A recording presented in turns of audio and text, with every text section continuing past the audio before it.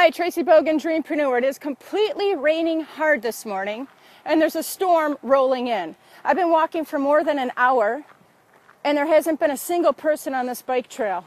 On an ordinary day, it would be busy and full. When I woke up this morning and first saw that it's just black outside, it's raining hard, it's just dreary, it would have been so easy for me, and I wanted to sleep in and skip my workout this morning.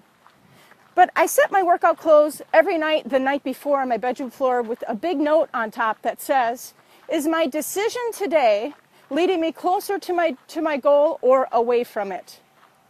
I knew that if I stepped over those workout clothes and missed my workout and cheated myself today, that indeed it would be pulling me backward. So I ask of you, despite the storms and the weather of life, despite all your fears, obstacle, and opposition, what is one thing that you can still do today that will bring you one step closer to what it is that you want in your life?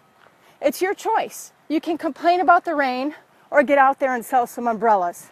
It's your turn to dream it, plan it, live it.